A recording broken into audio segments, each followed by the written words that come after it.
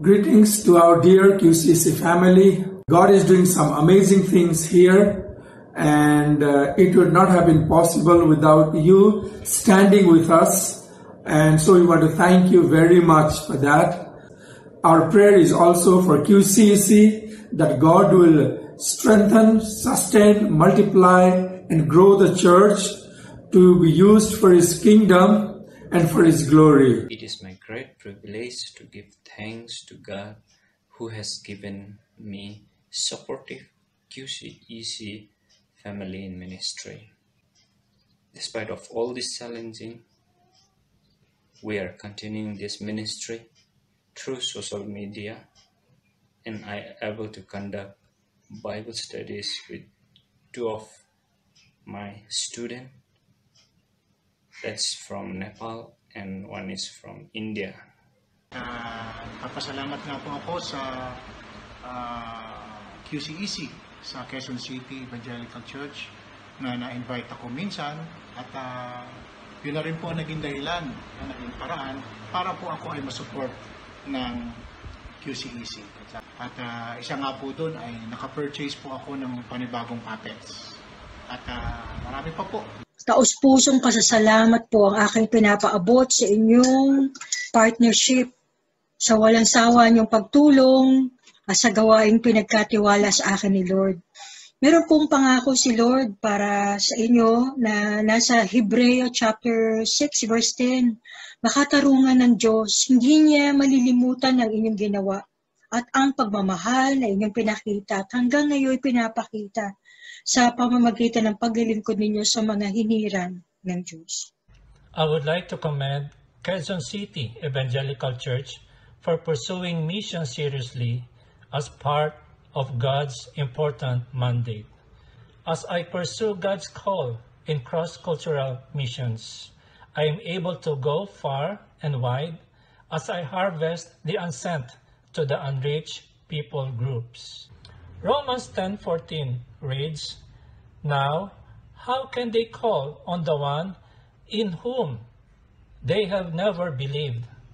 How can they believe in one of whom they have never heard? And how can they hear unless someone proclaims him? And who will go to tell them unless he is sent?" Thank you for partnering with us since 2007. We really appreciate you for your prayers and for your support all these years. Your giving is enabling us to serve and reach out to the ministry, to the people here in Jordan. Thank you, QCEC! Hello, QCEC. Thank you very much for supporting me for many, many years. Thank you especially because you've been praying for me when I was in the hospital and I almost died. I thank you for trying to check up on me and also to watch over the ministry, especially right now during COVID-19. Some updates from 2019 and also what has been happening right now in 2020.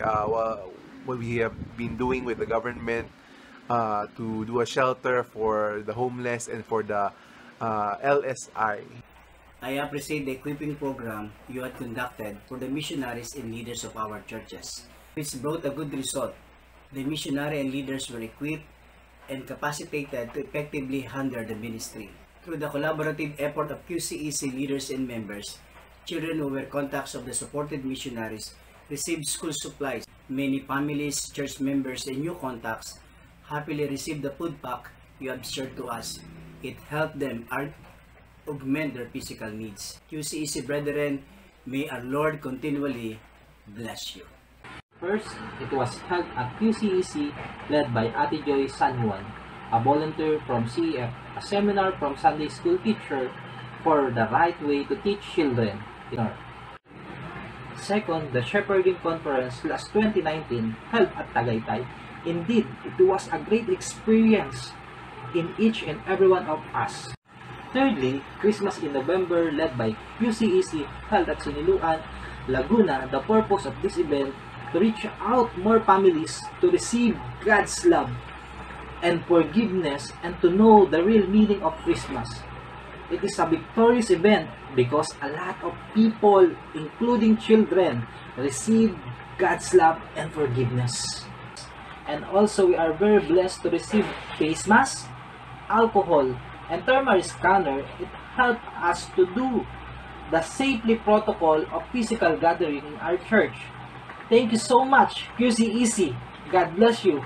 A blessed mission month!